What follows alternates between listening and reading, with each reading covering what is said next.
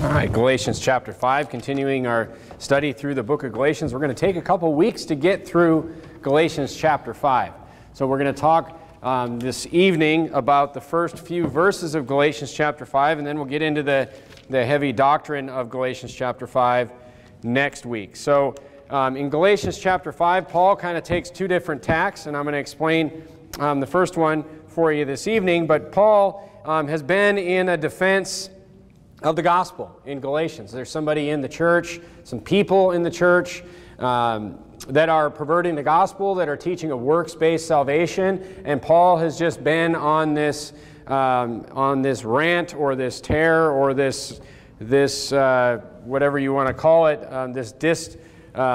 he's just been giving a disposition or a dispensation of the defense of the gospel, is what he's been doing in Galatians up to this point.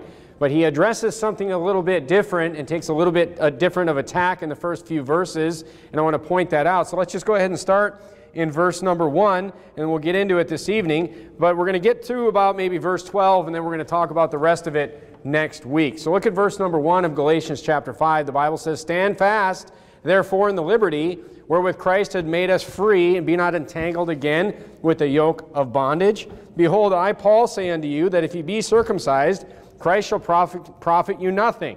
For I testify again to every man that is circumcised, that he is a debtor to do the whole law." So once again, these people are, they're Judaizers. They're coming in and they're saying, you must follow the law. In this case, they're talking about, it's the argument. I've talked about this in previous chapters. The argument about what are we to do with these Gentiles? Are we to tell them, it's convenient if you have a bunch of people that aren't part of your culture that come into your religion. Now these Jews, we're assuming some of them, most of them, whatever, are saved. And then, they're like, oh, now that you have all these other people from this culture, now they're trying to, control them and get them to be like they are, is basically what was going on. Well, why not add that to salvation? That'll look, it's no different than what happens today. People adding works to salvation to control people, to get people to, look, do what I say, or, you're not even saved, or I'm going to take away your salvation. It's the same thing over and over. There's nothing new under the sun. So again, the question of circumcision, and Paul is saying, he's not saying that every man that is circumcised, he's saying if you think that you have to be circumcised to be saved, you have to do the whole law then. He's like, you can't just say that, one piece of the law gets you saved. It's either all works or all grace. The Bible teaches that again and again. Verse number 4, "Christ is become of no effect unto you.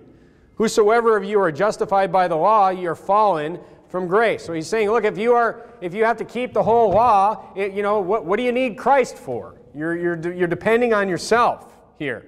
And then, ye are fallen from grace. Now look, just because you have a bunch of people that have made up a bunch of false doctrine about falling from grace doesn't mean that that's what Paul meant by saying you've fallen from grace. He's like, look, you're stepping away from grace. He's like, you're stepping away from the doctrine of grace. It doesn't mean that grace has fallen from you. It doesn't mean that, if you all of a sudden believe something stupid, that now you're not saved anymore. He's just saying that, look, you're stepping away from the doctrine of grace, is all he's saying here.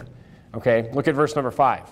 "For we through the Spirit wait for the hope of righteousness by faith. For in Jesus Christ neither circumcision availeth anything, nor uncircumcision, but faith which worketh by love." He's saying, look, it doesn't matter. It's not being circumcised, not being circumcised. It's by faith, is what he's saying. He's basically, Ephesians 2, 8, and 9 is what he's saying right there. But now in verse number 7, he takes a different approach here. He takes a turn, and instead of talking about doctrine, he focuses on something else. Look at verse number 7. He says, "Ye did run well." He's like, you were doing so well the last time I saw you.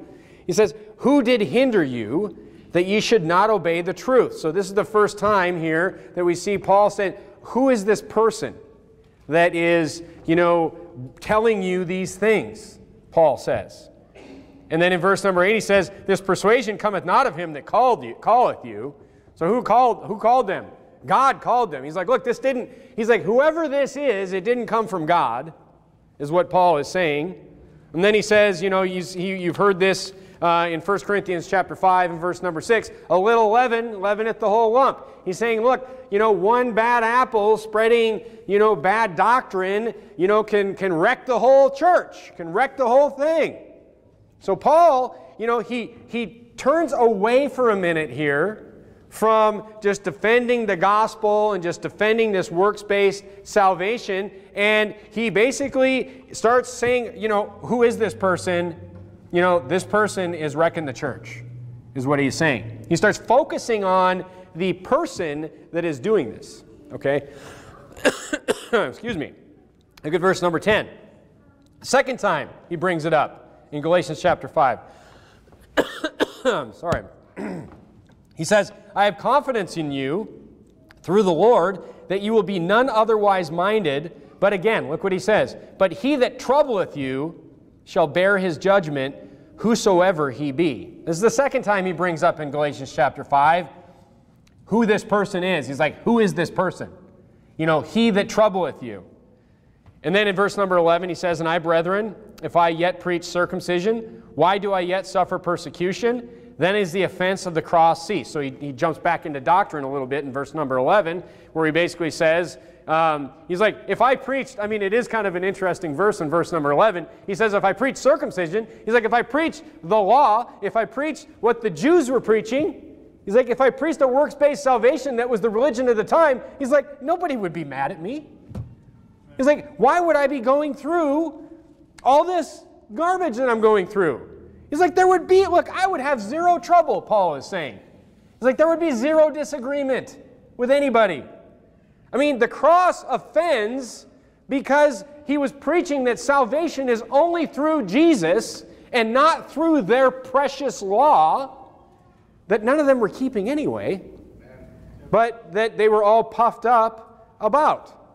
So verse number 11 jumps back into doctrine, but then look at verse number 12 once again. Galatians 5 and verse number 12, he says, I would they were even cut off, which trouble you. Again, that's the third time in Galatians chapter 5 that he attacks and he comes on the offense against this person or people that are causing the trouble here. And here he says, he actually gives them the solution to it.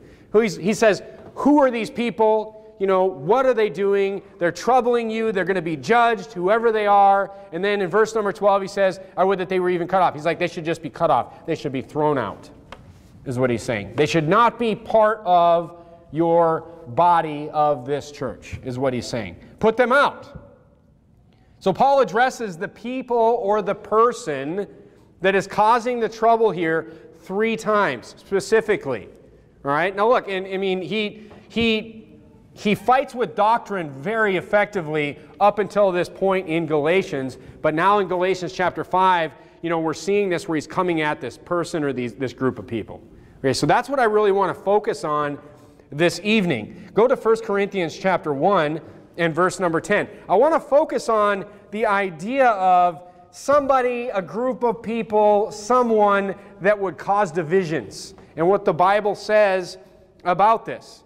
Because, we know that there's specific things, that could actually get somebody removed from a church. We've talked, a lot about that. But the point is, the Bible actually says that causing division is a very serious thing. Causing division in the church. Look at 1 Corinthians chapter 1, and look at verse number 10. Look, this is the ideal situation. Look, if we say, how do we want to be as a church? How do we want to be as a church body? If you asked me, you say, Brother Jared, how would you like us to be as a church? What's your vision for the church? Here's the vision. Before we have a vision of actually what we're going to do, this vision right here has to be realized. So you're like, oh man, what great things are we going to do in the next 1 year, 2 year, 3 year? I hear people talking about it all the time. I hear people, this one has to happen first. This is a prerequisite for any kind of greater vision that a ministry would have. So let's talk about it tonight. 1 Corinthians chapter 1 and verse number 10. This is a prerequisite to doing anything great as a collective church of Jesus Christ. Look at verse number 10 of 1 Corinthians chapter 1, verse number 10. Now I beseech you, brethren, By the name of our Lord Jesus Christ. Look, when someone says to you, look, I beg you by the name of Jesus Christ. Just listen to whatever they're going to say after that. Okay, when the evangelist or the pastor or whoever says, look, I beseech you, I beg you, by the name of Jesus Christ, please do this. I mean, if your mom, I doubt a mom would ever say something in such a way to her children, but that's serious talk right here, is what he's saying. I beseech you, brethren, in the name of our Lord Jesus Christ, that ye all speak the same thing, and that there be some divisions among you, but they're small. No, it says that there be no divisions among you, but that ye be perfect. So he says, I would rather that there was no divisions among you. None. He doesn't say just small ones. He says, I would like that there would be no divisions among you, but instead of having divisions, I would like that, that you be perfectly joined together in the same mind and the same judgment. For it had been declared unto me of you by my brethren, by them which are of the house of Chloe, that there are contentions among you. Now this I say, that everyone that saith, I am of Paul, I am of Apollos, I am of Cephas, and I am of Christ, is Christ divided? That's really the key right there. Is Christ divided? Paul crucified for you, or were you baptized in the name of Paul? Basically, this shows kind of Paul's humility a little bit right here. The specific case here was there was people in the church that had their favorite disciples or whatever, their favorite, evangelist or their favorite, preachers, and Paul comes in and he's like, look, he didn't come in and say, look, it should be me. You shouldn't be with Apollos. You should be following me. Apollos is an idiot. He didn't say that. He said, look, why are you talking like this at all? He's like, I didn't die for you. Look, Paul, if he wanted the preeminence, and that's a key word this evening, if he wanted the preeminence, he could have, somebody that wants the preeminence would take a bunch of people that was just like, I'm your favorite. Like, let's say that there's a bunch of people here that I'm their favorite, and then, other people have other favorites or whatever, and I just take that group of people that, oh yeah, these are my favorite, and I use that because I want the preeminence.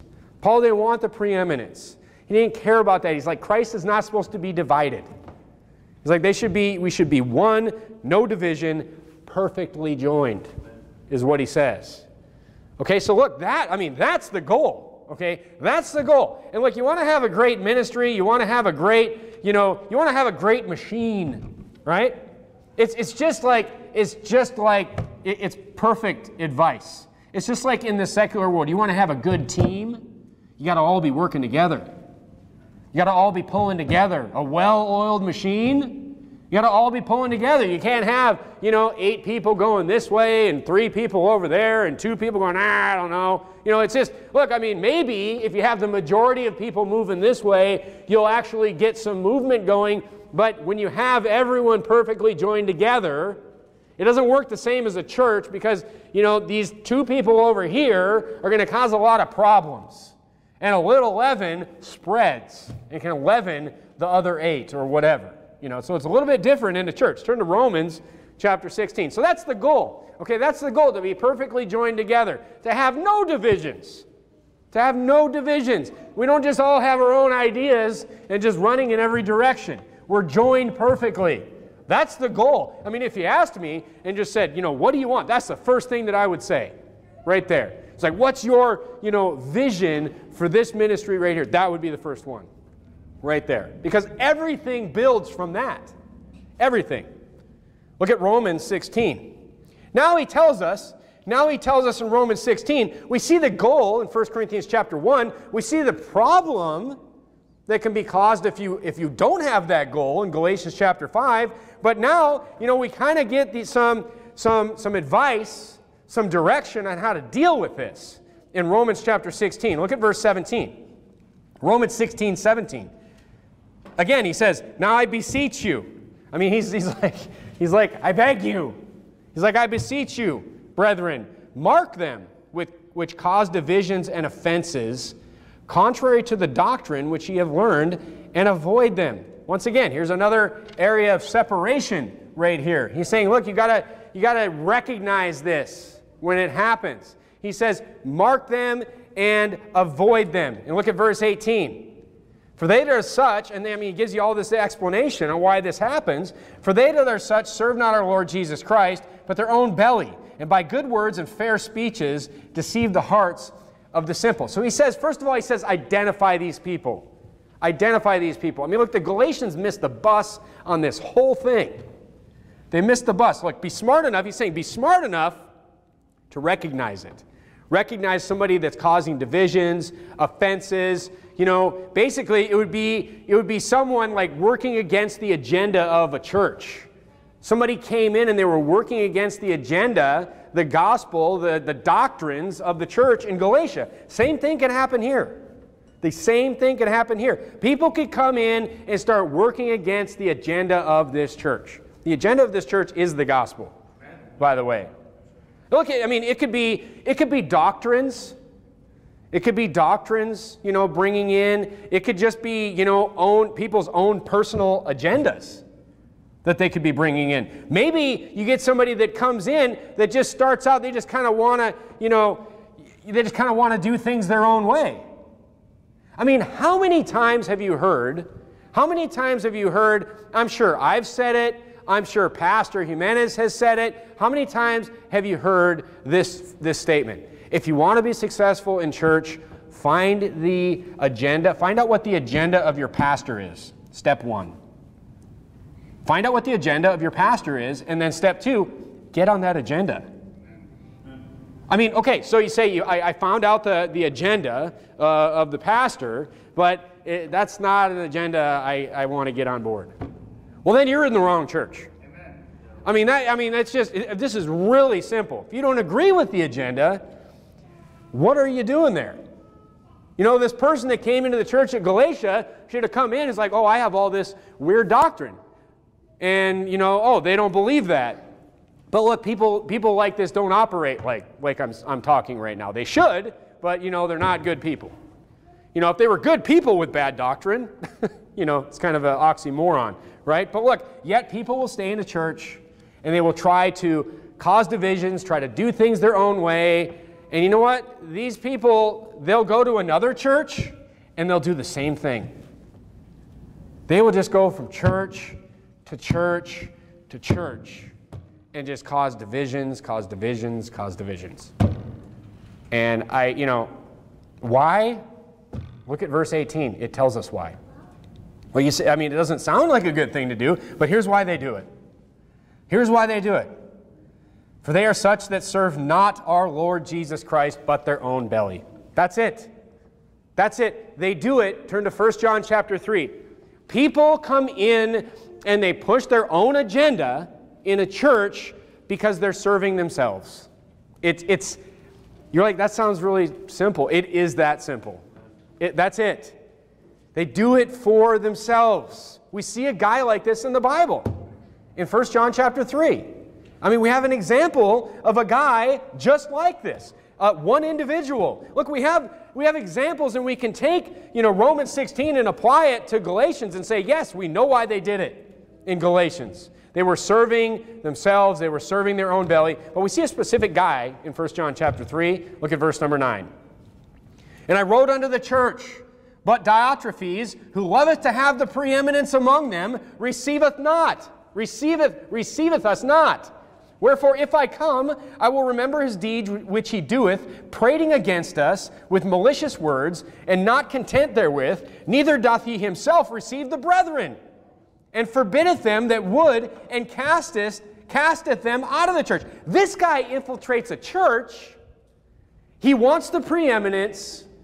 Look, he wants to be the expert. He wants to be, and look, be careful with people that are always trying to be the expert on everything, first of all. Okay? He wants to be the expert, in this case, I'm sure, on the Bible, so much that when the disciples, actually showed up, he didn't even want them there. Imagine that. He didn't even want the disciples there. And people, look, he was throwing people out that wanted the disciples there. He was using church discipline and flipped on its head, throwing people out. I mean, look, people like, I've seen this happen. People like this, they want the preeminence. They actually compete against the pastor. I've seen it. You know, I know more. I mean, just think of the gall of this guy in 1 John chapter 3. Look, and here's the difference. Here's the difference I'm trying to get you to understand. In Romans 16, verse 18, we see the difference. This guy doesn't want to serve in the ministry. The guy in 1 John chapter 3, Diotrephes, he doesn't want to serve in the ministry. He just wants to have people, you know, he wants to have the preeminence over people. He wants people to think, look, I've seen people that have become pastors just for this reason, just because they want to have the preeminence over people. It's no good. Look, this guy doesn't want to serve in the ministry. He wants people to think that he is the best. He doesn't want to earn respect. He wants to divide people unto himself. That's what he wants to do. And he doesn't care if it's at the expense of the church. He's literally throwing people out in 1 John chapter 3 that are siding with the disciples. He doesn't care about the people.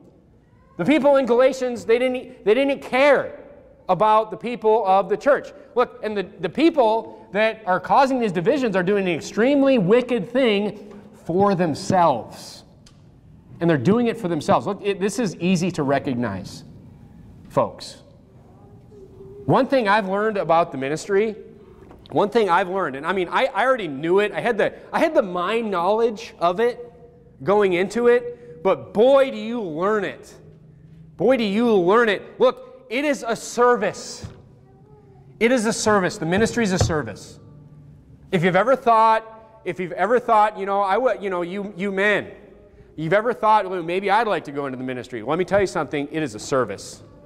If you think that you're going to go into the ministry so you can be in charge of people, you can have the preeminence over people, and you can walk in like, I'm the pastor, you know, or whatever, it's like, just forget it. It is a service. If I was doing this to feed my own belly, I'd be really skinny. You understand? It's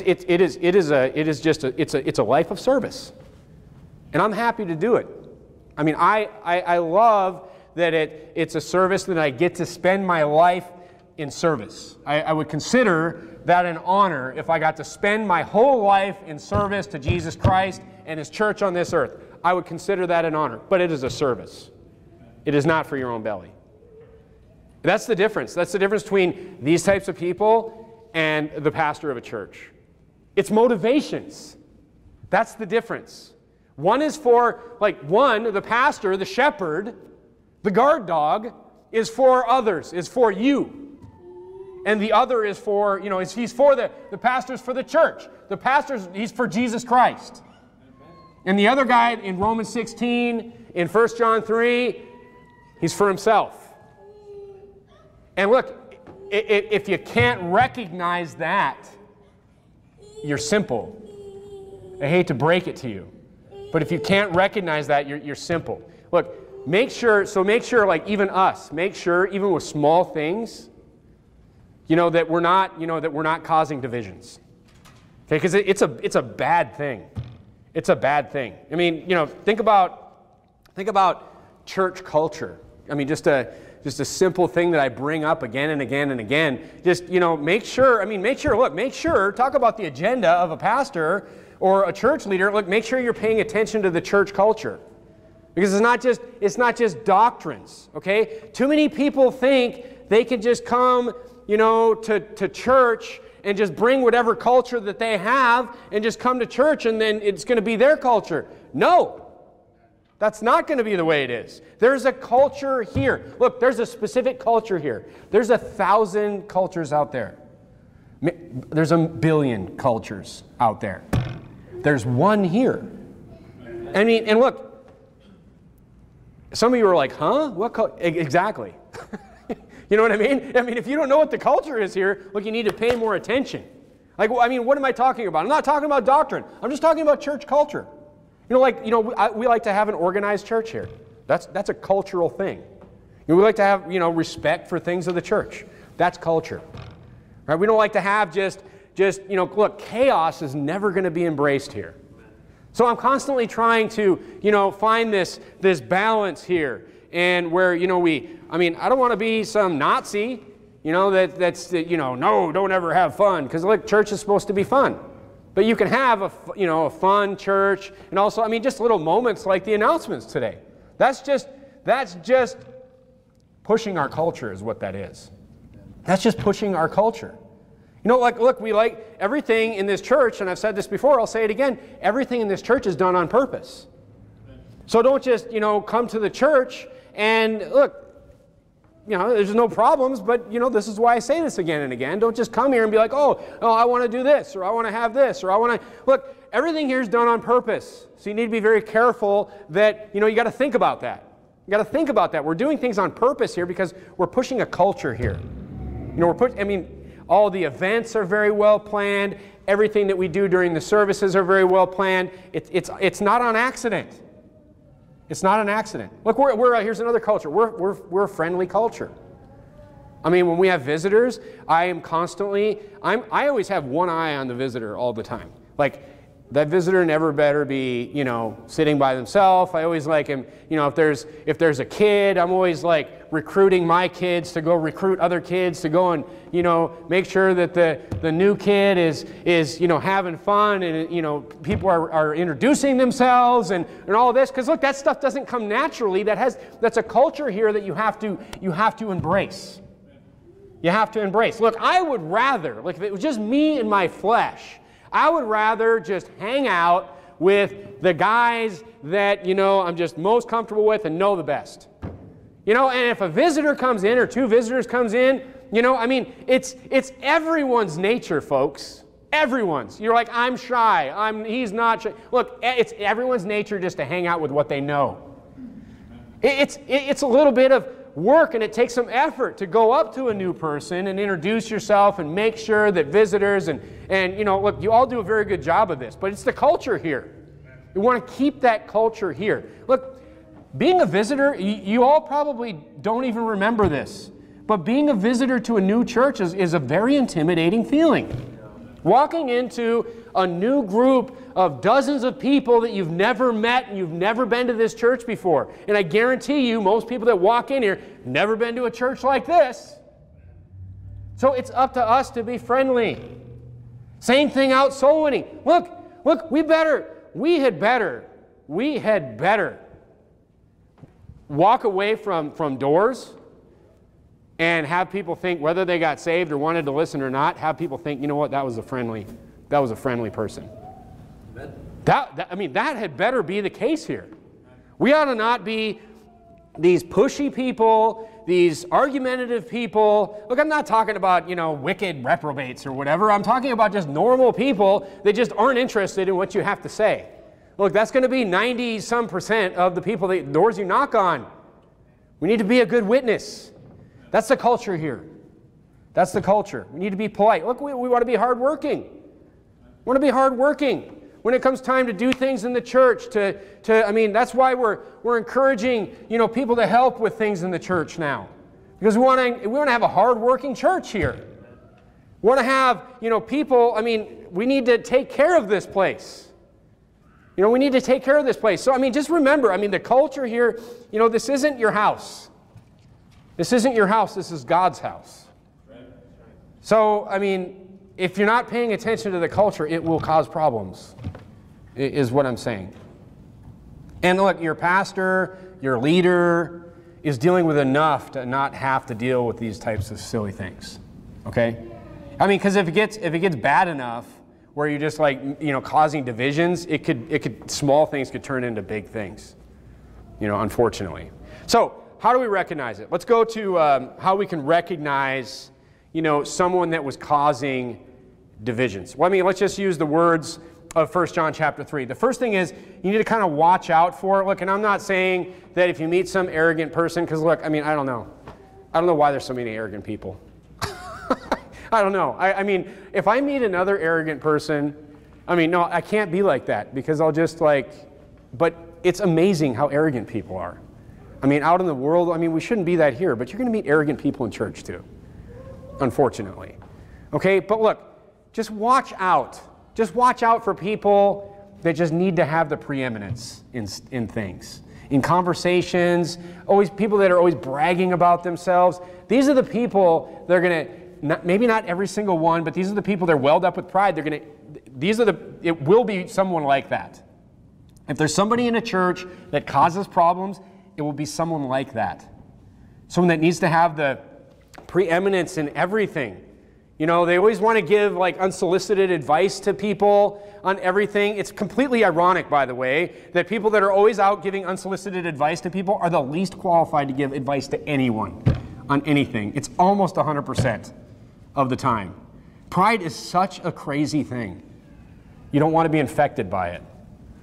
I mean, I can't tell you how many bosses I've had in my life that, I mean, let me just go off for a minute and let me just vent. Let me just open a steam valve here. I can't tell you how many bosses I've had in my life where they cross this line into, I've actually had a boss say to me one time, you know, say to the group that he was leading and I was in that group, you know, I'm not just here to be your boss, I'm here to make you a better person. And you know, the guy's been divorced 4 times, you know, his children are, you know, in prison or whatever. And I'm just like, you know, I mean, or a boss, you know, that just, they're divorced and they're living in fornication and they're like, you know what, every single meeting they're giving relationship advice or something. And I'm just like, you know how hard that is for me? You know how hard that is for me? I'm just sitting there, I'm just like, you know, I've been married for 21 years now, and I'm listening to some guy's been divorced 4 times. He's broke. The guy makes like more money than, you know, any of us will ever make, and he's broke because he's paying like 4 women and all these children, you know, alimony. And he's like, listen, let me tell you some relationship advice. And I'm just like, oh. I'm like, why did I go to college? You know, I should have just, you know, I should have just been like Kentucky Fried Chicken guy and just like killed it at Kentucky. I mean, I could have been running that Kentucky Fried Chicken in like 2 years, you know? I wouldn't have to listen to this guy. Anyway, what were we talking about? Anyway, the point is the arrogance of people. It's just like you get infected with pride and you just become a moron. I mean, you just become this person. You can't, you're blinded is what it is. You're blinded to everything. You become this person that you have no qualifications at all. Look, it's so easy to recognize, folks. That's what I'm trying to get you to understand. You know, you see somebody that comes in here, and they're trying to give you all this advice, you know, and they're just a train wreck. You know, they're a train wreck. And you're just like, oh, man, you know, marked. You know, secretly mark them, you know. Don't like do anything weird on their forehead or anything, but the point is, you know, just got to make a mental note. I mean, it's easy. If you're not simple, it's easy to recognize this stuff, right? So look, you know, here's a side note on growth, by the way. And I see this with you all. So let me tell you about you all right now, okay? Look, the people who are growing the fastest here, I'm telling you, and I'm not going to name names, but the people who I see, and that's one of the greatest things about being in the ministry and being in this position. I never saw this before. As a church member, I never got to see this view, but you know, I love seeing people grow. I mean, I've loved it in my career as well. I love building people up and creating successful engineers and successful teams and successful projects, but I love it even more here.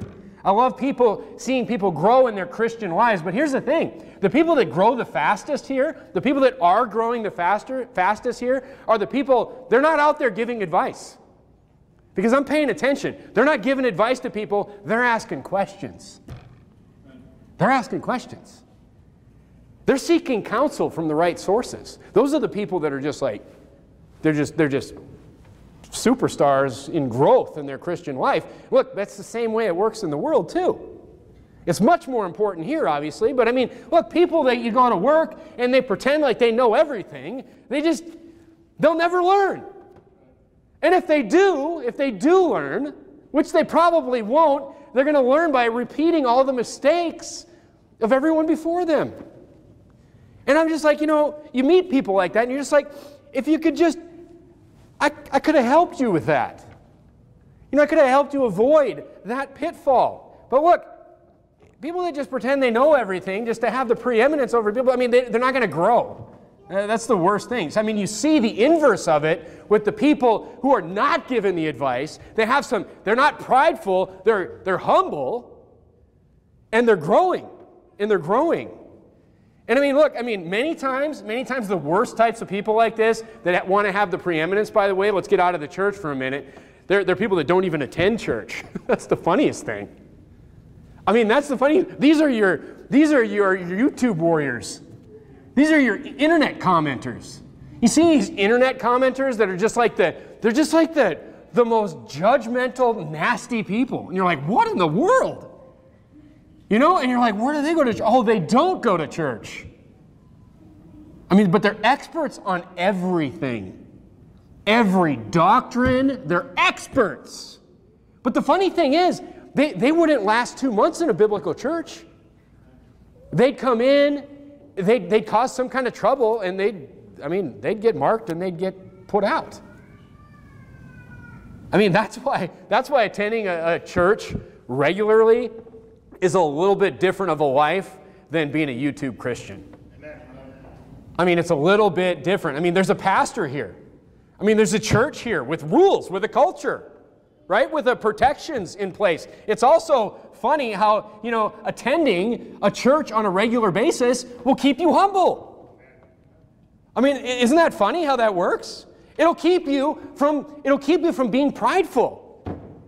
Because if you attend a good church that actually preaches the Bible, and the church gets up and it says, hey, look, these are some things you need to work on. Hey, are you doing this, this, and this? And you're like, and you walk out of church going, man, I'm not doing it right. Look, that humbles you. That keeps you humble. And look, it's protecting you. Because becoming prideful is one of the most dangerous things, especially for you, saved Christian. Becoming prideful, will destroy your life, quite frankly. So we see what to watch for. We watch for this preeminence, this pride, these people that are out there just trying to constantly give you all their advice and their thoughts constantly. You're just like, man, did I ask you all this stuff? It's easy to see, okay? But who will get deceived? Look at Romans 16:18. Look at Romans 16:18. For they which are such serve not the Lord Jesus Christ, but their own belly, and by good words and fair speeches they deceive the hearts of the simple. Imagine this church that Diotrephes is infiltrating. He's prideful, he's serving himself, he's not qualified, he throws everyone out that's against him. And he's left with the simple. I've seen churches like this. I've seen churches like this, where it's nothing but, this Diotrephes that he became, a pastor or whatever because, he wanted the preeminence, and he's just got a bunch of simple people following him. I mean, you'll find that. But look, he's serving himself. He's not qualified. He throws everyone against him out, and he's left with the simple. People like this go after the weakest. So the answer there is, you're like, what do we do? Well, here's the answer. Don't be weak. Don't be weak. Sunday morning. We'll dig into that Sunday morning. The answer to Diotrephes is don't be weak, because they go after the weak. That's it. And we'll talk about that in detail on Sunday morning. You say, Sunday morning's Mother's Day. So conclusion, let's look at this whole thing from Paul's perspective here. Imagine the situation. Imagine you're Paul. Imagine you're Paul. He's going around the region. He is preaching the gospel. He's putting his life on the line in every way. He's being thrown in prison. He's being beaten. He's being tortured. He leaves a place like Galatia. He spends time there. He leaves a place. And one of these prideful idiots comes in and just undoes everything that he built. I mean, it's the same in 1 John 3. You have a guy, he's not even receiving the disciples. He hijacks the church. Look, this is where this thing can go if we don't solve these problems right away. Okay, so that, mark and avoid so the church is not lost. You're like, oh man, no single prideful person could come in here and do that. Yes, they could. They could. If we're weak, if we're simple, if we're not paying attention, the church could be in all sorts of terrible trouble, is what we're learning here. Galatians, the whole book of Galatians is about damage control. That's what it's about. Paul, most of it, and what we're going to continue next week, is the defense of the gospel. is Paul just giving this great treatise on, the defense of the gospel in like 8 different ways. It's just this great, defense of the gospel. This is why. He's like, this is why what these people can't, it can't be true, what they're saying. And he just takes the Bible and he just destroys this doctrine, which is a great way to deal, by the way, with, false teaching and false doctrine. I mean, Paul doesn't get super personal on this thing. Paul just pretty much takes the doctrine and just destroys it into the ground. And then he tells them, he's like, look, here's how you handle these people. You got to find them and you got to get them out. And by the way, here's what the truth is. So look, he's in defense of the gospel 90% of the time next week. We'll be back into that next week. But the offense he goes against here is the people undermining it. He goes on the offense. So I mean, fixing a problem he's fixing a problem that is caused by people causing division. And unfortunately, this is something that we're going to deal with. I'm just telling you that. And, because people are just selfish. People are selfish, they're arrogant, and it's just it, So, I mean, you show me someone who causes problems in a church by spreading doctrines contrary to the pastor or that church's doctrines, and I'll show you someone who's extremely prideful. It's really that simple. No, I mean, but you say, no 2 men will agree on everything, right? I mean, there's always going to be small things. Well, here's the thing.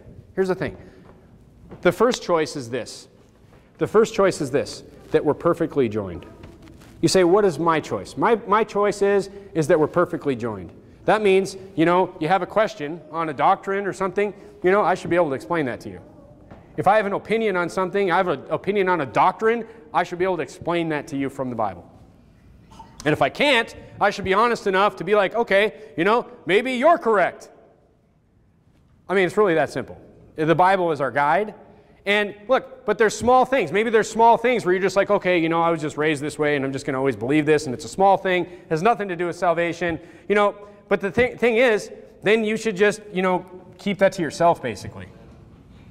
I mean, if you have a small difference in doctrine, versus, what the pastor or the church teaches, the first choice would be that you just iron that out and just have all the same doctrine and be perfectly joined. That would be my first, but I'm pragmatic. I'm not I understand how the world works, okay? But look, if you could take a small thing and you could make it a big thing. And that's, that's where I think a lot of people misstep. They take a small thing and they start going around maybe in groups and like, yeah, but I think this, and I think this, and I think this. The pre-trib, post-trib stuff I mean, that's not even really a small thing. But I mean, a tiny little doctrine could turn into a big thing for you if you just start going around feeding your own belly on it. So the first choice is that we're perfectly joined, no divisions. That's what we should shoot for. We should shoot for here. Okay, at least we'll hit like, close to here, right? I mean, let's not shoot for down here. So we want to be, strong, perfectly joined, no divisions. Because look, and how well we do at that, don't get me wrong here. Please don't, I mean, this is the whole point of the whole sermon. How well we do at this will define how effective we are with our big visions going forward. Okay? Let's bow our heads and have a word of prayer.